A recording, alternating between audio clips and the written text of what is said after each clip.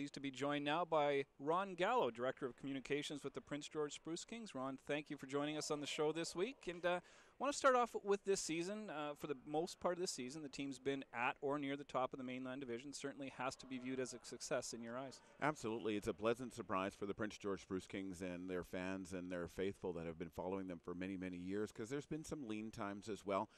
But to see this team that on paper, not very many people would have expected very much out of this team, to do as well as they're doing, I mean, that's great. I mean, it's great for hockey in Prince George and certainly great for hockey with the Prince George Spruce Kings. Now, people who maybe don't follow the league closely might look at the standings and see Prince George in the mainland division and say, that doesn't make sense geographically. Explain how that came to be. Well, it's an interesting way that it comes about, but of course you're right. I mean, you have 4 teams that are right there in the Fraser Valley lower mainland area, and then you have Prince George that's 8 to 9 hours away.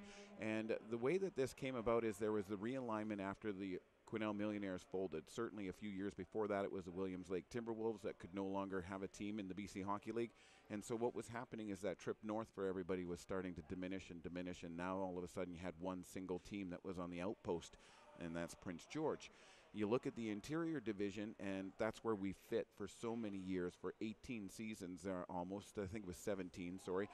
But we fit in the interior division quite nicely. But now all of a sudden it would have been too much of a misbalance in the BC Hockey League. So they approached us, the BC Hockey League approached us with a plan of trying for 1 year and see what it would take to play in the mainland division with the likes of the Chilliwack Chiefs. And certainly the Chilliwack Chiefs had no problem with it because they're a brand new team, partly made up of the Quesnel Millionaires. Right.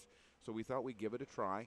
And to be quite honest with you, last year being the first season that this was done, Prince George Spruce Kings fit in very well in the mainland division, developed some rivalries almost instantly.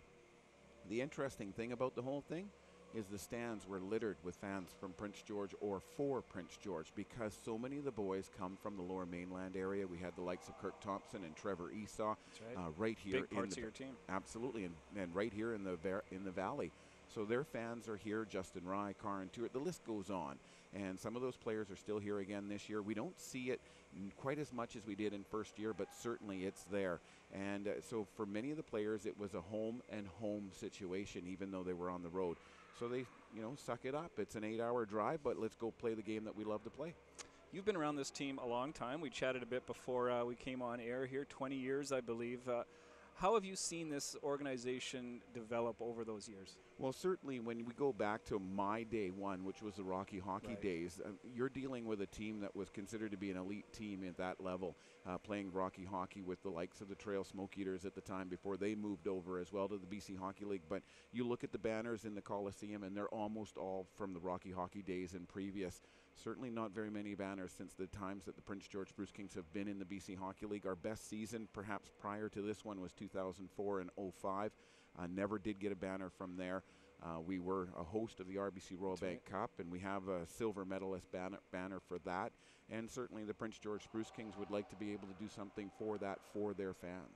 As a community, one of 4 community-owned teams in the BCHL, you've got a unique opportunity to raise some revenue, and you're a big part of that. Tell everyone about that. Well, it kind of fell into my lap.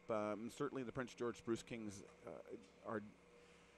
they gain a lot of success through the volunteers that step up and get things done. And certainly there isn't a lot of finances to be able to have a full staff or a full complement of staff. And the Show Home Lottery is certainly a big part of the Prince George Spruce Kings operation and operational budget. Every year, this is year number 33 for the Prince George Spruce Kings Show Home. There's a house that's built and somebody's going to win it. This year's house is worth almost $500,000.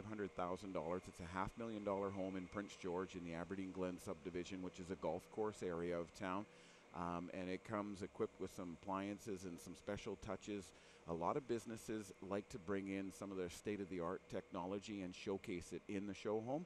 And certainly that becomes a great opportunity for the people in Prince George to win a beautiful house. And you don't have to live in Prince George to be a part of it. For anyone who's watching who may want to purchase a ticket, let us know how you can do that. Well, absolutely. And it's very key. I mean, this is a lottery that's governed by the BC governing body that looks after even Lotto Max and all of the lotteries. So anybody in the province of British Columbia can participate in our lottery. They can purchase a ticket for $100. They'll be in for all the early bird prizes and the grand prize that's on May the 15th. But if you want to purchase a ticket, you have to be inside the province of BC. There's a toll-free number. It's 1-855-962-I-WIN or 4946. And as long as you're over the age of 19, you can make that purchase with the ticket hotline and have that ticket mailed to you and be in the running to win the $500,000 home. Ticket purchasers must be 19 years of age or older. Before we let you go, I want to touch on the two key people for this organization, Mike Hawes and Dave Dupas. They've been a part of this organization. Dave, I think, is in his third year now, I believe, and Mike a little bit longer. But just tell everyone how important they are to the success that this franchise is having right now. Well, you look at those two and what they have done since they became a team, head coach and a general manager. It's not very often that you have a team in the BC Hockey League where you have two separate bodies that are looking after that. But Mike Hawes has been in the hockey world for a long, long time, and he's certainly been able to develop a lot of network connections. And Dave Dupas has played hockey at a professional level as well. The two of them have got together, and they talk almost daily, and they identify needs, they identify wants, and they identify desires, and then it becomes Mike Hawes' job to kind of go out and recruit those players and find those players. And if you look at the players that have come into the organization since those two have been working together roughly over the last 2.5, 3 seasons, you start to see a little bit of a trend that we're seeing right now. And we started the interview by talking about where the Prince George Spruce Kings are in the standings, and they're battling for top spot. And a lot of that has to go towards the tools that have been put in the toolbox by Mike Hawes, and certainly the people that can pick up those tools and work with them, being Dave Dupas and now Colton Buffy as the assistant coach this year. Lastly, before we go, tell everyone how to follow yourself and the Spruce Kings online. Absolutely. The Spruce Kings have a Facebook page. We also have a Twitter account. All you have to remember is Spruce Kings, one word. So at Spruce Kings or /Spruce Kings off the Facebook page. Myself, it's Ron_Gallo on Twitter. And I do have a Facebook page as well, but I try to focus all of the information through the Spruce Kings sites. Thanks again for joining me. All the best to you in the holidays. Jacob, thank you as well, and Merry Christmas. Thank you. You too.